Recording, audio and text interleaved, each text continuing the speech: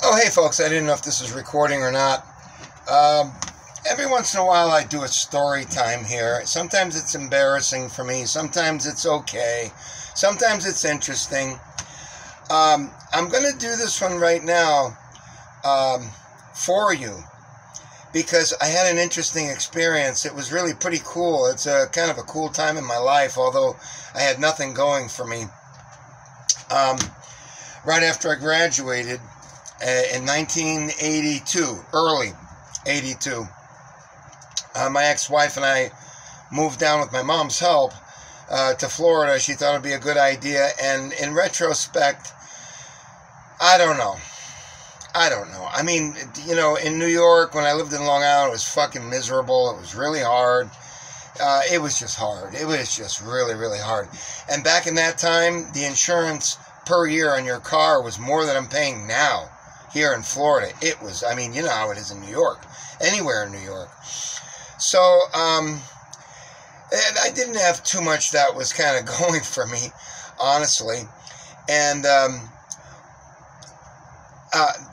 I wound up taking a ride in a convertible with my mom's husband's daughter, and her name was Abby, and she was pretty cool. She was a hardcore Jewish girl, what you might call a Jap, a Jewish American princess, and her father was quite wealthy, and he married my mom, and it was interesting living with a Jewish family, you know what I mean? That's how I kind of got my, you know, linguistics down with Jewish people. So Ed was a ethical Jew. That was the guy who married my mom. He was quite old, too, and a chronic 4-pack-a-day cigarette smoker. He was terrible. But he wound up getting prostate cancer and lung cancer, and he died terribly. But my mom took care of him the whole time, which he promptly, it wasn't really him. He was too sick to do anything, but the family just took everything, so my mom couldn't do anything.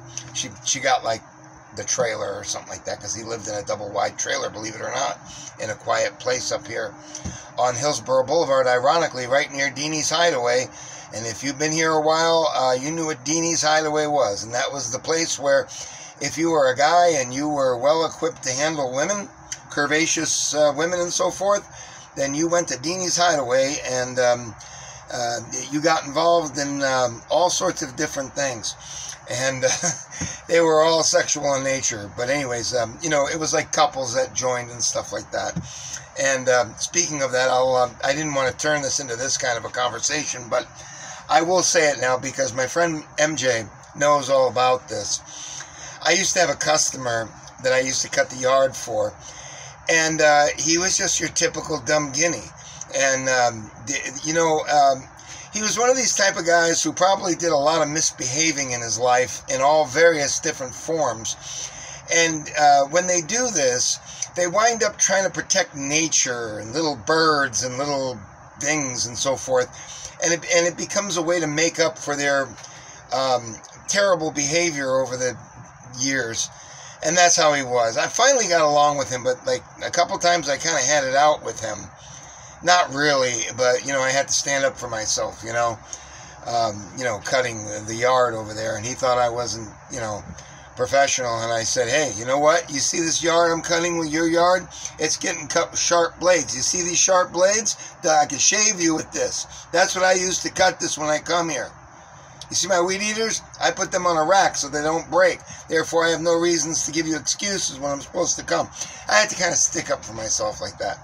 But MJ knew about this guy because he, I forgot how it was, but I think his friend Kyle knew that guy or something. I forgot now, but he was big into racing. Not my friend MJ, but this guy. And his name was Joe. I won't say the last name. And he had a rail car. And those are big time expensive. These were rail car racers. They go in a straight line. And I still remember that about him. And I guess he was kind of high up the totem pole there, so to speak.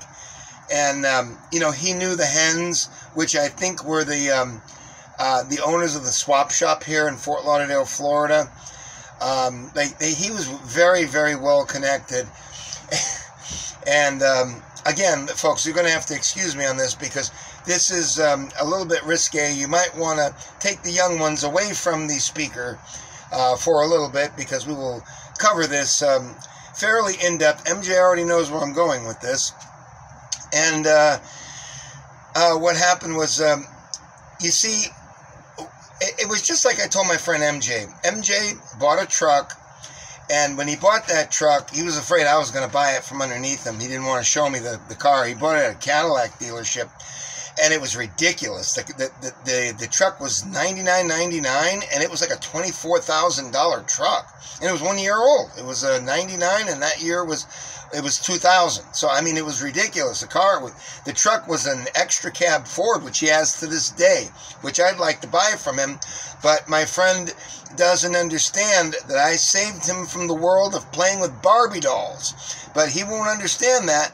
But if he asks me, I will explain it to him, because his big ambition was to become vice manager of Eckerd Drugstore. Eckerd Drugstore. He's stocking up those Barbie dolls.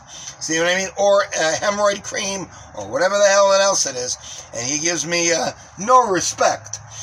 But anyways, I saved his ass, and what do I get from him? Nothing. Just humiliation. But, you see, he's going to die one day. And before he dies, he's going to say, you know what? That guy Paul was a pretty cool guy. You know what? If I would have loaned him money, I'll guarantee you he would have paid it back, and I wouldn't have to say anything to him. Unlike my friend Kyle, who doesn't seem to want to pay me back at all, right? But you can't explain anything to Egghead. Egghead does what he wants to do, but he'll still agree with me on this story, okay? So evidently he took over doing the yard or something like that. I forgot now. It was maybe he did. I forgot now, but I think he did. And when I was telling you about the thing with the truck, he wound up buying that truck, and it was great for about 6 months. And after about 4 or 5 months, it started not going when you press the pedal down, because he pulls a trailer and everything, and a lot of heavy equipment, and it just didn't go. And what happened was it had what was it? I forgot now. The fuel injectors or something. It was more than that. It was the fuel injection system. It was a computer, and I already knew what it was. Back then, you could get somebody to do something like crack a fart for $5,000, and now you can't. Now it's probably $8,000-$10,000. In fact, I got one customer that's got a Dodge Ram truck, and she lost her transmission, and it's like a 2011 or 2012, and she can't get any parts for it. She can't get it fixed, so it's just sitting there. So I asked her, can you get a rebuilt? And she says, yeah, but it costs like $8,000, $9,000. I said, could it be that much? She said, yeah. So they don't do anything for $5,000, but at that time they did. That was back in '99, in 2000 by that time. And what happened was MJ called me, and he told me, he says, man, I got to take that thing in because I put my foot on the gas. It's not really going. It's going, but it's not, it's not going to go for long. And I said, man, don't do that. Just trade it in and get another truck. And he goes, no, I'm going to go in there. I'm going to go in. I'm going to see if it can be done cheap. I said, MJ, you see that you're 6'8"? You see that? They're going to know that there's a big sign that reads on your head, I'm good for $5,000. That's exactly what I told him. He'll agree with me if he watches this video. And sure enough, he went in there, and they started at $5,000, I think is what he told me. But then they finished with him, I think, under 6, but I think it was more than 5,000. But I was pretty much on the mark with it. And that's the kind of thing. It's when you're a big dude, you're going to roll with the big people. You know what I mean? You're going to roll with them, and that's what happened with this guy, Joe, which I won't say his last name. Even though he's a dumb guinea. And I should, but I don't want any problems, so I won't get into it. But anyway, so I guess Mario would go and talk to him, when doing the yard. But you have to understand something. When you got two people working with you, and you're not sharpening your blades, and you have a bigger mower, and you've got two guys working for you, then from one dumb guinea to another dumb guinea, they're going to guinea it up, which is what happened with this guy Joe and my friend MJ. And what happens is one guinea will start revealing guinea secrets to the other guinea. So what happened, and you see, I can't do that because I'm not like a 6'8" guy. And this all comes with the turf. Just like I told you, I'm good for $5,000 here when he took his truck in. I already knew that. Now it would be $12,000. But anyways, and this was in 2000, so this is 23 years ago. And it seems like yesterday. So Joe decided, I guess this was a mutual thing with his wife there of many, many years.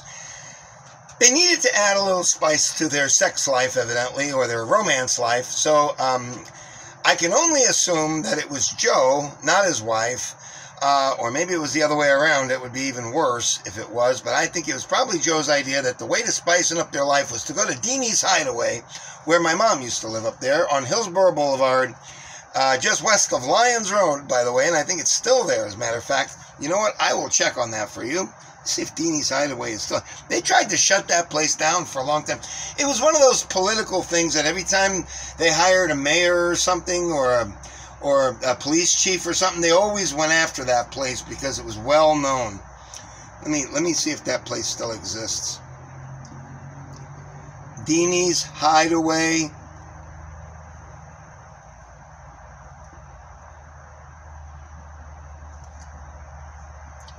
Permanently closed. Well, I can't say that I blame them. It's permanently closed now. But let's see what this looked like. Deanie's Hideaway was a very nondescript building. And you can only imagine the merriment and the various contortions that people were doing in there on a regular basis. And it just so happened that I worked at the airport. And, I took one guy over to this place. And he was a little skinny. He wasn't little, but he was a skinny guy. And I asked him, I said, "Where are you going?" He says, "Deanie's Hideaway." And I couldn't help but ask him. And I said, "What's the big deal about this?" I said, "What's the big deal?" And he said, "Well, I'm invited because, I'm put together well. And, the couples want my services and they're willing to let me join in and so forth and so on." So I know, folks, this is getting kind of odd and weird. Very strange. So, anyways, I asked him and he said it was purely sexual. That's what he told me. He said it was purely sexual. I said, "Well, do you, love these girls or, you fall in love with them?" He goes, "No, it's pure sexual." And that's all he said. That's all it was. So, anyways, this guy, Joe, thought it might spicing up his sex life. So, evidently, it was a mutual thing. And, this is what he talked to my friend MJ about, because MJ was somebody that could rub their shoulders with and tell them some risque stories. So, of course, he'd never do this with me, of course. So, MJ told me that he went over to Deanie's Hideaway with his wife. Evidently, this was a mutually agreed upon thing. And, well, one thing led to another. And MJ told me that Joe wound up being in some sort of a position where he was doing something or another to another girl, and it didn't involve the bottom part of his body. It involved this part of the body.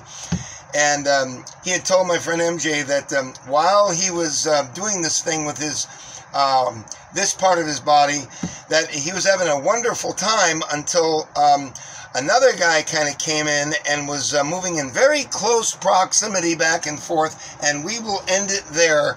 I think you get the direction that this is going into. That's just a phone call, folks, which I am going to ignore. Sorry, the light is waning here.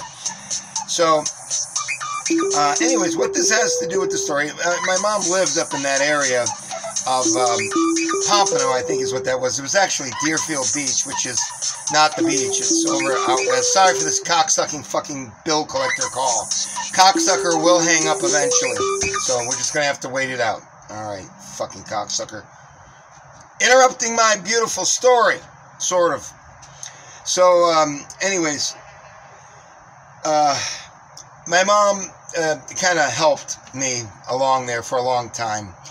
And, well, when we got down here, we had heard that this group, this singing group called the B-52s, and anybody that knew the B-52s knew that it was a big deal because a B-52 was the first jet-powered bomber, and it was revolutionary.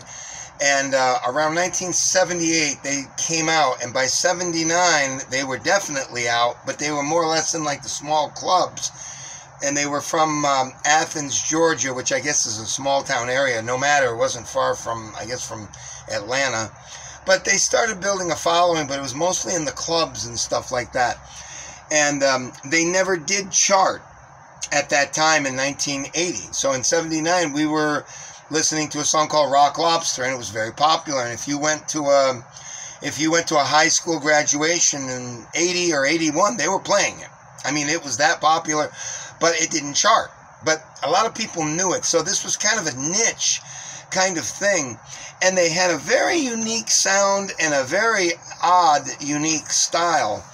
And their music was really interesting because they had two women who had harmony that were Kate Pearson and Cindy something or another, Wilson, and she had a brother in the band, and he died, and he was an awful nice guy. It just so happens I met them, and that's what this story is about. So I was really big on them. I met Kate, one of the singers, when she came out of the Beacon Theater in New York City. My friend Ronnie and I went together to go see them, and we waited around after the show, and sure enough, she came out and she signed a poster for me, and she was really kind of digging it because I said to her, I said, you know that song Private Idaho? I said that you sing. I said, there's something to that you're saying, that you're beyond the gate, what are you saying? And she said, that's very interesting of you that you would say that. It's about nuclear power and we should stay away from it. So it was interesting. She was a nice woman. And what happened was, that was in like 1980 or 81 or something, and I moved to Florida, and sure enough, they came down to Florida, and they played at the Sunrise Musical Theater. Now, I know you'd have a hard time believing this. MJ doesn't know this story, so it'll be kind of a cool story if he wants to listen. At the time, I had a wife, and her name was Mary, and, you know, we met each other in high school up in New York. She was Puerto Rican, and it was really odd with her because she wasn't really terribly smart, but she was smart enough in a way to get a job as a head teller at a bank. So she was good with numbers, but I guess language really bothered her, so she couldn't really do much with English. I don't know. She was somewhere in between. I'm not sure she understood much of anything. She kind of showed that she did. But I think she was kind of one of those Puerto Rican girls that wanted to gravitate toward American guys. That's what I think it was. Because when she left me, she went with another American guy who was a lawn dog on top of it. So I don't know what the deal was with it. I wasn't cutting yards back then either. But that's the kind of guy she liked. But I don't know. And then she got hooked up with some cowboy or something. I told that story. I'll spare you that story. But she met a guy who, actually, I'm not sparing you the story. She met a cowboy, some kind of cowboy guy. And her typical thing was going down to Dania Highline, where it was all Spaniards, you know, and then she would get jiggy with it. And then she met that guy, that cowboy, and she was well put together, but she was a little bit chunky. And she met that guy and decided that there's just no way she could sleep with him on the first night because she wasn't that kind of a girl, and she had to kind of show that. So she waited until the second date in order to get busy with him, and evidently that meant something to her, and it didn't mean much to him because he left her. And just so happens that my girlfriend was giving me a hard time too, so I snuck over to her house one night and asked to come in, and it just so happened she was there and alone, and she was really sad because the guy had just said sayonara and he took off. Drop off the keys, Lee, and get yourself free. Slip out the back, Jack. Make new plans, Stan. All that. 50 ways to leave your lover. And so she was kind of crushed. And it was really weird because we wound up doing it, and she's crying, and I'm saying, "What's wrong? Is it like am I that terrible?" And then she kind of told me that story. But it was important at that time because I kind of needed somebody at that time. That's what kind of happens. It's called sleeping with the enemy. But we didn't have a bad divorce. It wasn't really a bad divorce. It's just that I met a bad girl after her, and it was no good. Believe me when I tell you, it took me about 3 years to get the hell out of that. So, it took me about 3 years to get the hell out of that. Maybe more. It took me maybe 4 years to get the hell out of that. And I was lucky I wasn't killed. or in a different residence that had a lot of bars in front of it. But anyways, we won't get into it. If I made it there, that's another story altogether. But anyways,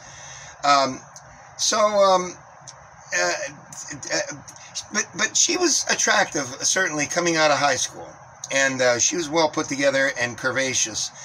And I bought her a yellow and black, like, stretch dress, and it was like thick yarn. It was kind of cool, you know, and it would keep you warm in a club for sure, you know. And she wore black stockings, and then she wore that, and we were out on the floor dancing, and they played a B-52 song, and I said, Mary, they were playing that song, 53 Miles West of Venus.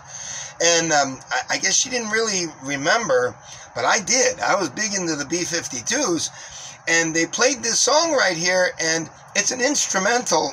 It's on the last song on their Wild Planet CD, I think it is, but I'll just give you a little taste of it, and it's called 53 Miles West of Venus.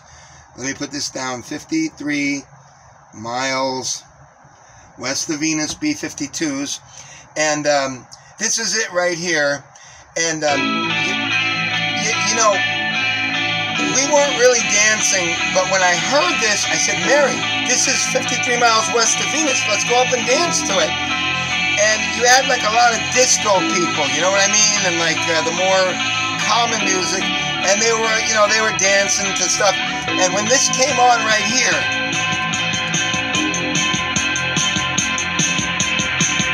see, this has got like a really strange beat. It freezes black people. Black people can't deal with this. They're like, black people can't deal with this. They just can't do it. And it's not their fault. It's just that they can't deal with this kind of music. You know, it's like, it's totally alien to them, right? So this is kind of like just this instrumental. And my ex-wife, Mary, there was getting into it. And I mean, she was wearing the smock. And you know, going down, and I had my bowling shoes on. That was my big dancing shoes at that time. And I mean, like, we're getting into it. We're cutting the rug pretty good out there. And I didn't realize it, but right about at this part right here, 53 miles west of Venus, 53 miles. And then right about at this time, everybody started to exit the floor because they didn't know what the hell this was. And this was in kind of like a disco kind of arrangement. So it wasn't like a hardcore, you know what I mean? It wasn't like a hardcore place. It was more of a, you know, like a Studio 51 where they were playing, you know, it wasn't like punk rock kind of thing. You know what I mean? So nobody kind of knew. And what was weird was when they all left the floor, and they turned on these spotlights, and they put one onto my wife that was dancing, and then like one on me, and you know, and we weren't touching or anything. We were just kind of, you know, doing our thing to that weird song, and like we finally realized what was going on. We were out there alone, and the whole place was looking at us. There were a lot of people, you know. So, and then like the people gave us a little round of applause when it was done. And then they kind of went to a break or something. There wasn't another song. And then we kind of got off. But the B-52s were very interesting because they were really very strange. Their whole thing was strange. But the girls had a very, very beautiful harmony in their voice. And it would take until 1989 or 1990 before they scored a top 40 hit. And it was called, I believe, their first one was Love Shack. And Love Shack hit, and it was the, in the movie The Flintstones with Rosie O'Donnell, I think is her name. And it was recreating in live, you know, with real actors, The Flintstones. And then, I don't know, and they charted with, I think they might have charted also with Rome, R-O-A-M, and that was a beautiful song too. But they had it was a very unique, odd style of music, and what happened was they were promoting a song their disc that they were coming out with, and I forget the name of it. It was called Whammy, and I didn't really care for it because it was odd, and I couldn't really I didn't really catch it because I only bought the cassette tape, and I was listening to it, and I kind of got a little bit of it, but I didn't really know too much about it, and we wound up getting tickets to see their show, and let me see. I did get tickets. We went down to Ticketron or whatever it was back then. It was in 82, I guess. It was in 82 or very early 83. I think it was 82. Maybe it was 80. Yeah, it was 82. It was early 82. They were still big then. Into that kind of thing, not their new stuff. Their new stuff made them famous in a different way. But anyway, so what I did was I had my wife, and I told my wife that they were coming to the Sunrise Musical Theater, and I wanted to get there early because I wanted to, see if, we could get there early just to make sure that we could beat the crowd. And I got there early, and it just so happens that I took my Frisbee, and it was me and my wife, and then we had a friend that came with us. He was a guy, and he was into, like, British rock, so he wasn't completely into this, but he came along anyway. And what happened was we were out there throwing the Frisbee, and what I did, and this was like an hour and a half before the concert even started. It was like 2 hours before the concert started, so I think it started at like 7:30, and we were out there at like 4:30 or 5 o'clock. Maybe it was 5. And it was all beautiful out there at Sunrise Musical Theater. Had a lot of land, so it was all grass. So we're throwing the Frisbee back and forth, and I forgot to tell you that I just said, fuck it, and I wore my pajamas. I had a pair of green pajamas, and I wore them. I just said, fuck it, man, I'm going to, let's do this right. I still wore sneakers, but what else are you going to wear to a B-52s concert but pajamas, of course? So I'm out there in my pajamas with sneakers on, throwing the Frisbee disc, and there's one car there, and the car is kind of driving around, a little suspect, and out jumps a woman who's a substantial woman. She looks like a cop, one of those kind of women, long blonde hair. And she walked up to me, obviously, since I was the leader of this bunch, or appeared, and she said, "What are you doing here?" Just like that, like real straightforward. I said, "Don't you know?" I said, "The B-52s are playing. The B-52s! You hear me?" And like she was like, "Yeah, I hear you." and she says, "Oh, you're big. You've heard of them? You're big on them?" I said, "Of course. I met Kate at the Beacon Theater when I saw her up in New York City like a year and a half ago. She talked to me. She signed my poster, and she thought I was a nice guy. I thought she was nice." She said, "Oh, okay," and she left. So then.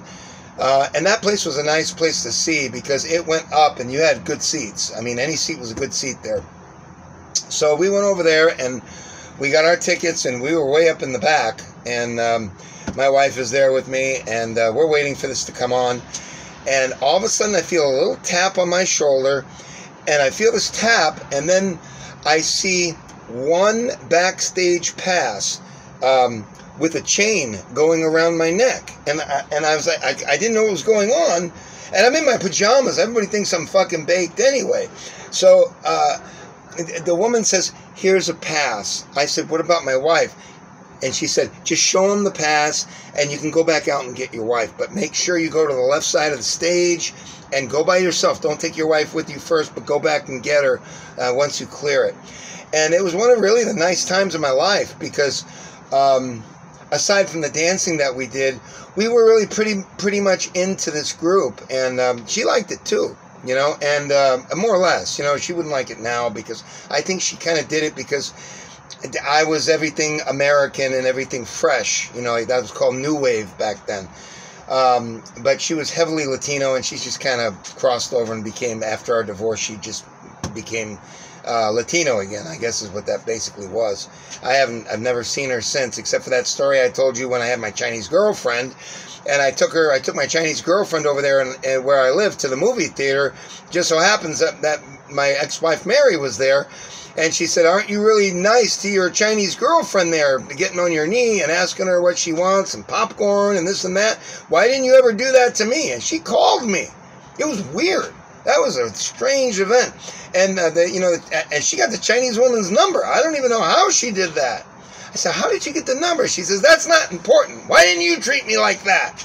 Waiting on her with one knee, you're bending over like you were proposing to her, asking her if she wants popcorn or Raisinets or sodas. Why couldn't you have been like that to me? And this went on for like 15 minutes. It was really strange. I don't know what happened that day. I don't even know how she got the number. I think one of my sisters hooked her up somehow. I don't know. But it was weird because we had no contact for like 2 years, 3 years. It was 93 by then, I think, is what that was. 92 or 93. And I hadn't seen her since like, that was 89? It was a long time. So I wound up getting the backstage pass, and in my pajamas, I went to the left side of the stage. They let me in, and the B-52s were very nice. And the guy, Keith Strickland, was the drummer. I talked to him a little bit, and I asked him if he liked this music, and if it was different than the other music. And I knew the producer, Rhett Davies. I knew that he did like the Pretenders, and he did somebody else, the Talking Heads, who were also very big at that time, and they still are. Burning Down the House is a famous song, and they still do it. David Byrne is the guy from the Talking Heads. He's well known and kind of looked upon as a god, if you want to know the truth, in music. He was that big. They had an album called Stop Making Sense, and it was like very, very popular. David Byrne is well entrenched in the gods of the new progressive rock movement, new wave, you could say.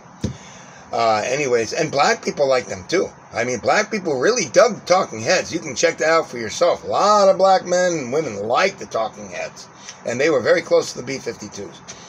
So we got in, and they just had like a smorgasbord of cheese and crackers and grapes and watermelon and strawberries and this and that. It was really nice, and we talked to them. And then we went to leave, and the manager came up to me, and she said, could you do me a favor? I said, what?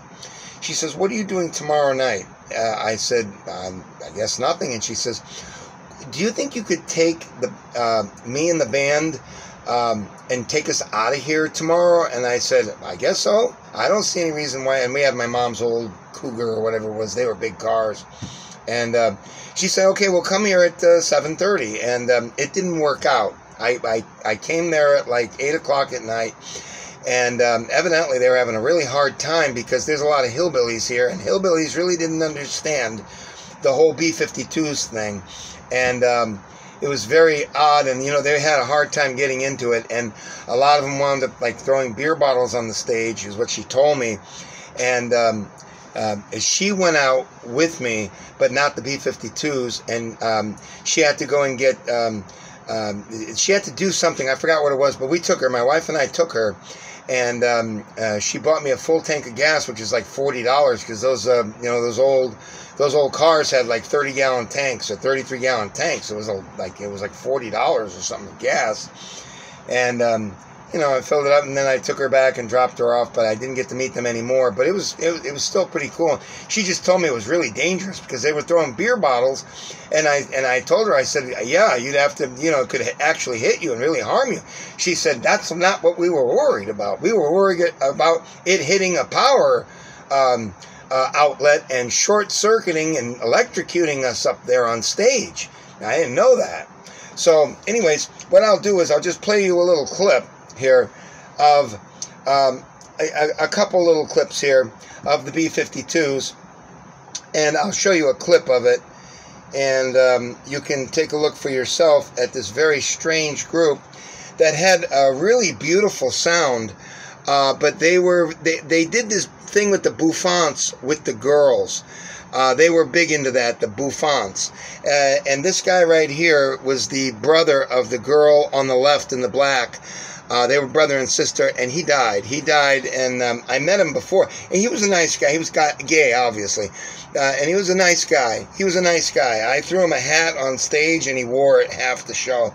He was a cool guy, like a derby, and he wore it. But anyways, that's 53 miles west of Venus, and just to give you an idea of other stuff that they had, to give you an idea, I'll put on their the one that broke it open for them, where got them all into the scene, was Rock Lobster, and that's what they were really famous for, like in 1980. And I went out with that Jewish American princess in her convertible, and she really got into it, and I just started snapping my fingers because I caught it right away. She said, "You'll like this," and I certainly did. So this will be a little bit of Rock Lobster, and I'll play like a couple other little clips. And sorry, we're in a commercial here.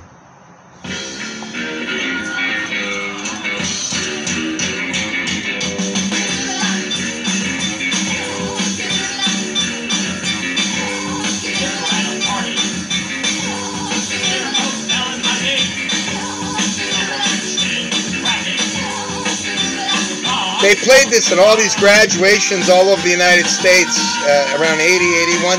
This was very popular, but never charted on the top 40.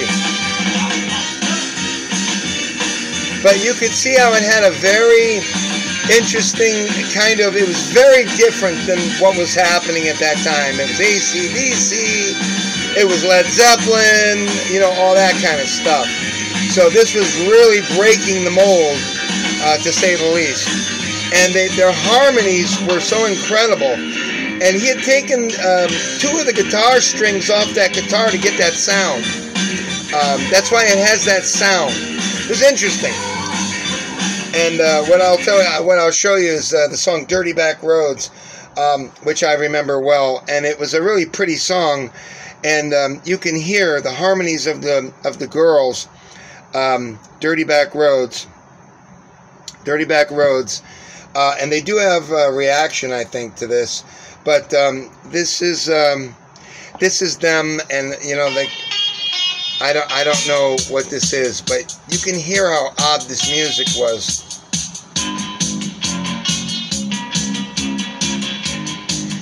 And Kate was so beautiful at that time. She was into the Egyptian thing.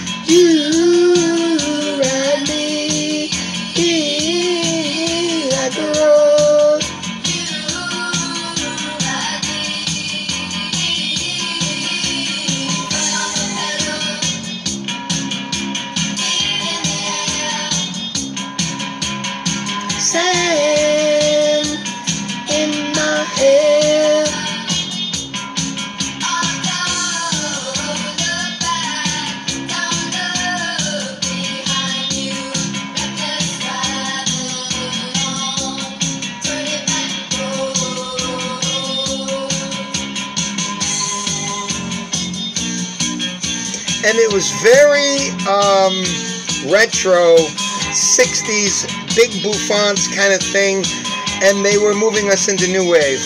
They were really responsible for it. Them and the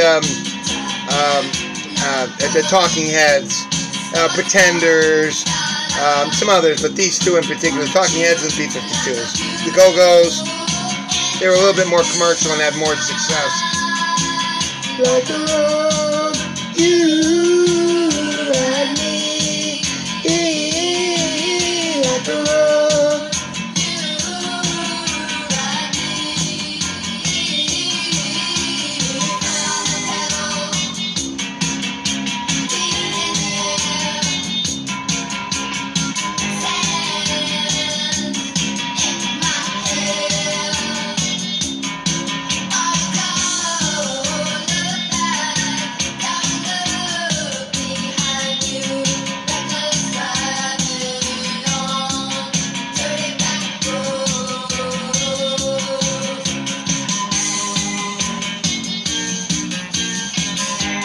And that's tame. They had much more outlandish stuff than this. This was very tame. And the B-52s really opened things up for other groups at the time. They were really strange, but if you knew about them, it was very interesting to go see them. Anyways, folks, take care. 40 minutes and 20 seconds of your life, never to return, for some dumb story. See you later. Those are the B-52s, and they really opened the way to the Go-Go's and all the other Bangles and all that. They opened the way. Take care, folks. Bye.